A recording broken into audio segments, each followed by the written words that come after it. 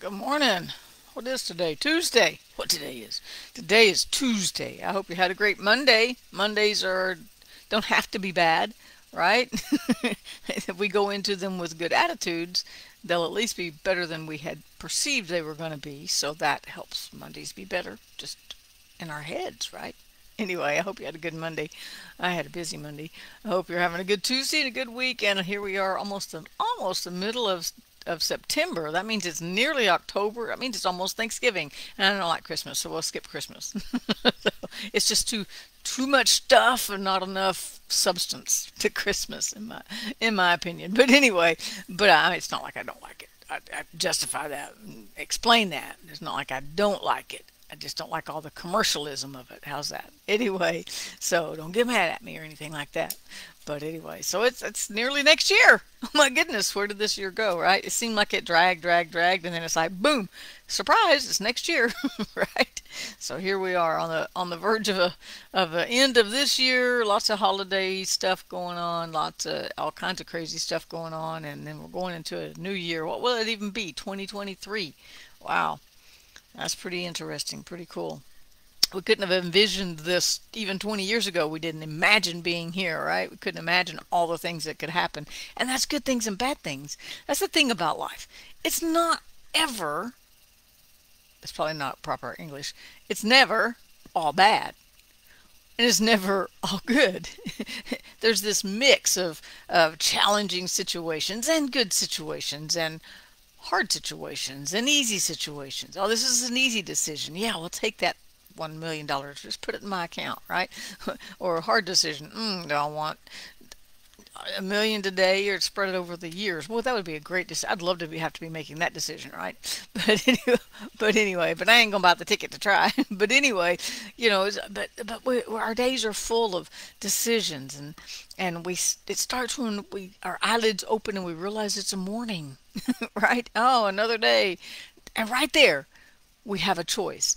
Do I want this to be a great day or is this going to be a bad day? There's some days you wake up. I remember waking up the day of my mom's funeral and I was like, "Oh, I didn't ever want to wake up for this day. That was a rough day, right? My daddy's funeral, my aunt's funeral, and they all came within a year, waking up on those days is hard because you're like, oh, let me just get through this day. But you get through that day, right? And then you wake up and each day it's not as raw, right?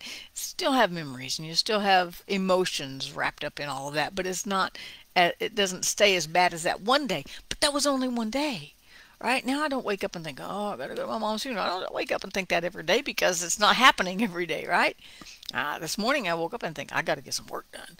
Oh my goodness, I'm gonna have to let some clients go or something. I gotta figure something out, right? But you wake up and you start weighing what you've got to do that day and where you got to go and what you need to accomplish. And sometimes rest is an accomplishment, right? Sometimes just to go, I'm unplugging all y'all and I'm taking the day off. So all y'all can fire me. I don't care, right? Right? And so whatever you need to accomplish, and you start thinking about all of those things, and our attitudes about that day begin to be formed and shaped the second we open our eyes and start thinking, oh, it's a new day. You know what? That's why his mercies are new every morning. They're not new every morning for God. He doesn't need them to be new every morning. It's never day, so it's never morning where he is. It's never night, so it's never morning where he is.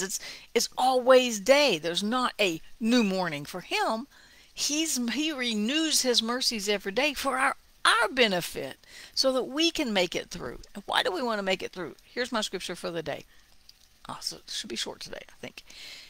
Paul says in 2 Corinthians 1, Blessed be the God and Father of our Lord Jesus Christ, the Father of mercies. Those mercies are new. I didn't even tie those in until just now. The Father of mercies, the Father of mercies who makes those mercies new for our new day. He doesn't ever have a new day. It's already done. He's already seen it all. He's already in the end, and he's in the beginning, and he's in all the in-betweens. There's not a new day for him, right? So he makes his mercies new for our new day, for our mornings. That's just a benefit. Because he's a loving Father. So may the Father, let's see, blessed be the God and Father of our Lord Jesus Christ, the Father of mercies, the God of all comfort, Do we need comfort? Comfort precedes peace, I think, right? And I'm just thinking out loud. But comfort would precede peace. Because when we understand that God can comfort us in the middle of our situations, however bad they look, however turbulent they look, however rough they look, however challenging they look, He can offer us that comfort. And when we have that comfort, then we can accept that peace, right? So he's the God of all comfort. And listen to this. He comforts us in all our tribulations. Oh, it doesn't say he comforts us from 8 in the morning till noon and you're on your own after that.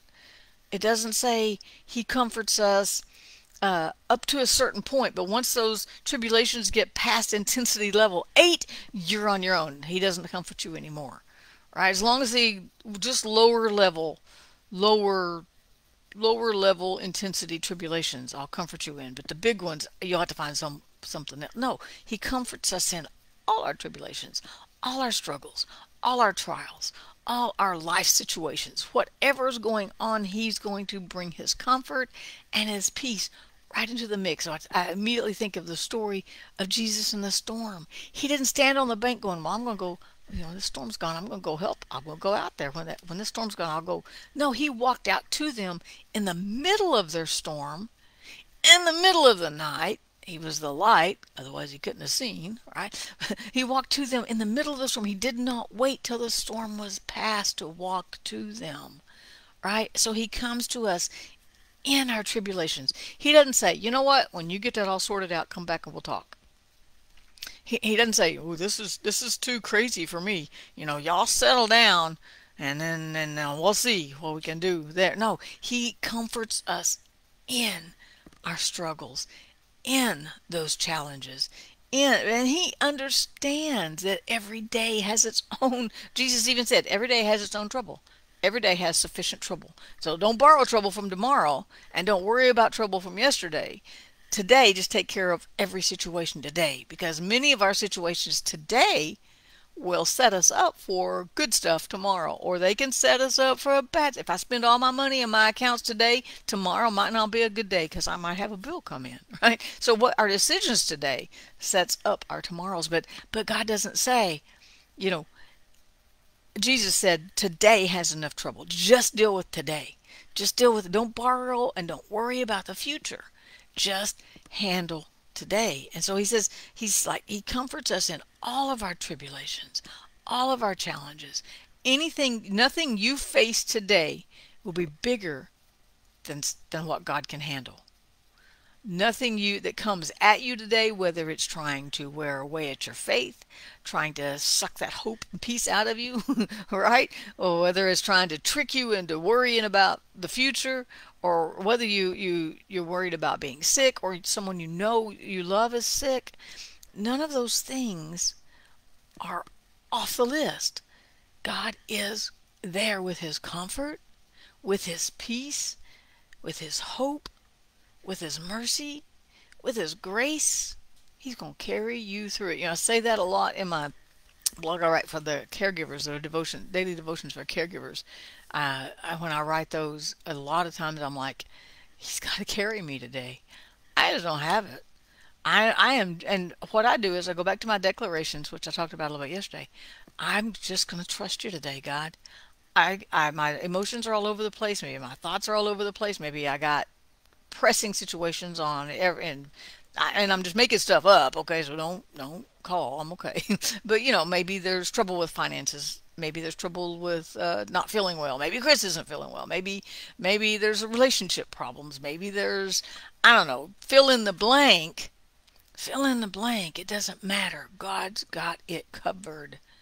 Whatever's going on, he's got the mercy, the hope, the grace, the strength. And sometimes when it is just overwhelming, I just have to make my declaration. I'm going to trust you anyway.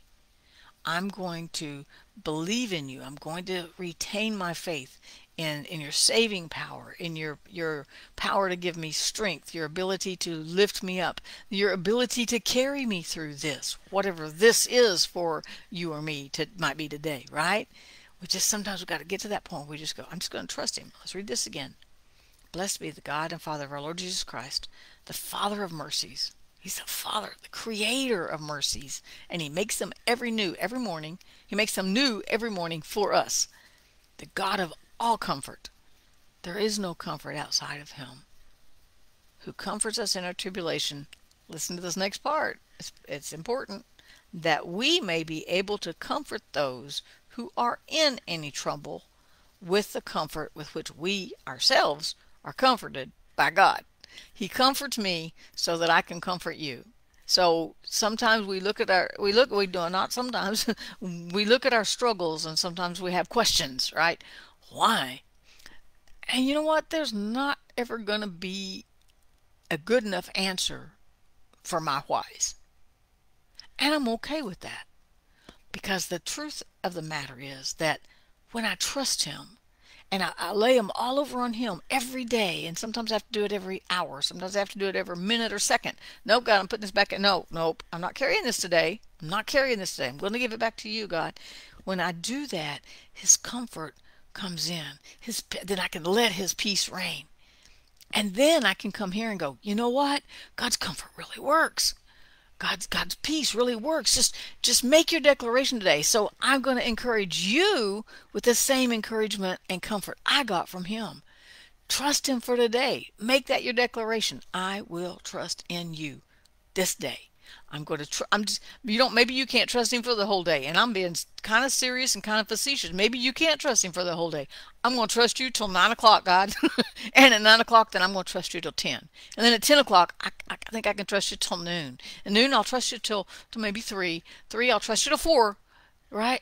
If you have to do it 100 times a day, just go back to Him and say, I'm going to trust you with everything. I'm going to accept your comfort. I'm going to accept your mercies that are renewed for me every morning. I'm going to accept your peace, and I'm going to let that peace reign in my heart. Why? How? By just pouring it over on Him and letting Him carry it for you. And sometimes you got to crawl up in His lap and let Him carry you.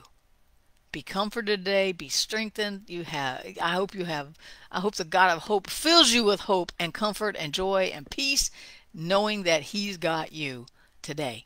Have a great day, you guys. I'll see you tomorrow. Peace out.